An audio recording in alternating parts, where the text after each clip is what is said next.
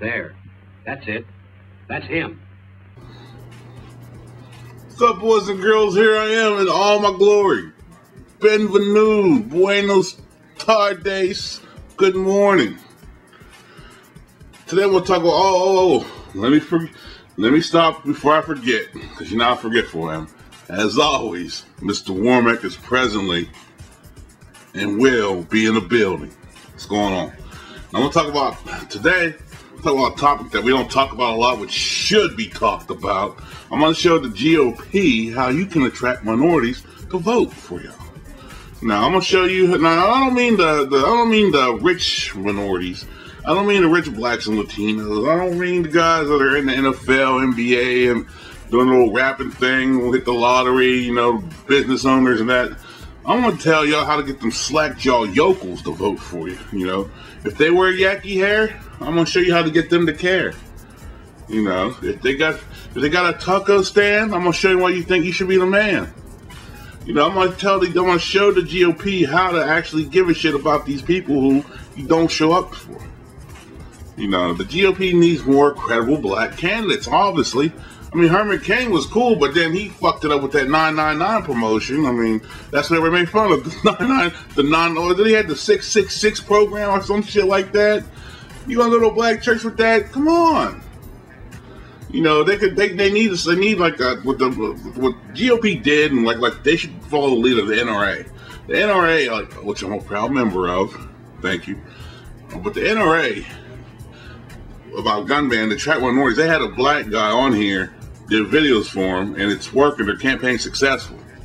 But the GOP, they need more credible people. They just don't need like people, you know, to step and fetch. I mean, that's the Democrats, and that's a lot of these people on YouTube anyway. They'll do the old buck shuffle and chicken and watermelon dance for fucking, you know, for a coupon to fucking Disney World, or for like a coupon for $10 off a Kool-Aid or something. You don't need that. You need credible people. You need people that like are their own self-made person, preferably, not somebody who was helped out, because that's a liberal thing again. You want your self-made man or woman, and you want to put them in the spotlight. You want to show them, hey, they can do it, and they came from the same background you came from. Why can't you do it? And you can't preach to people. Yeah, we all know that, but I'm telling you how to get minorities. This ain't the average. I mean, even the white folks in the trailer park are like this nowadays. You know, they think it's cool now. But conservatives need to hold the same news. The problem was, like, look at Fox. Fox has turned into race. Well, so has MSNBC. But I'm not talking about the liberals, because they got the game plan down pat. Fox has turned the GOP, how do I want to put it, the GOP message into race baiting. And you don't want to do that. If you want to attract more minorities, you need to, like, I'm going to tell you to preach tolerance. Just preach the truth. You know, talk about how blacks and black GOP members, you know, they're not sellouts. They're real people. Like I said, Herman Cain's a self-made man. I respect him for that. You know, but a lot of the problem is, you got to convince a lot of these black folks that they got to get over these entitlement programs that are sponsored by the liberals. Now, how you going to do that? A lot of these programs that, I'll admit it, they're not benefiting me. I admit the programs are beneficial if you use them correctly, like welfare. There's programs in welfare where you can have money to go to school. There's programs in welfare where you can go, like, purchase a car and they'll give you some money. There's programs on welfare where you can go to school and they'll pay for babysitting. Now, do a majority of people on welfare use this? Obviously not, because they're still on the rolls. You need to tout stuff like that. Like, say somebody was on welfare and they laced up their bootstraps and pulled their pants up and they used all the programs and they became a success.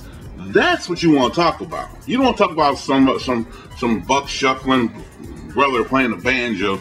I'm talking about, all I want to do is bang the drums all day.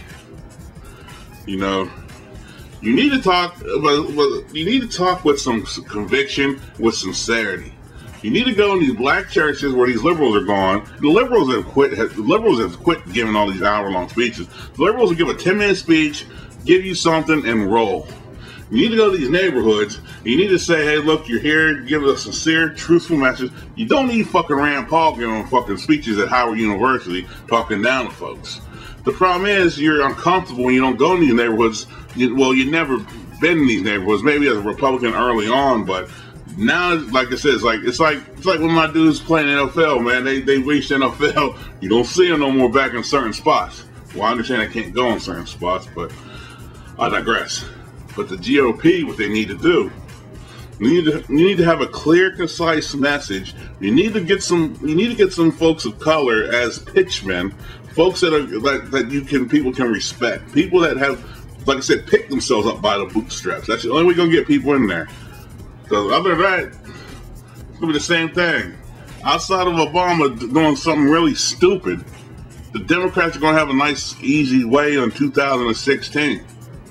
So, I'm out of here. Peace.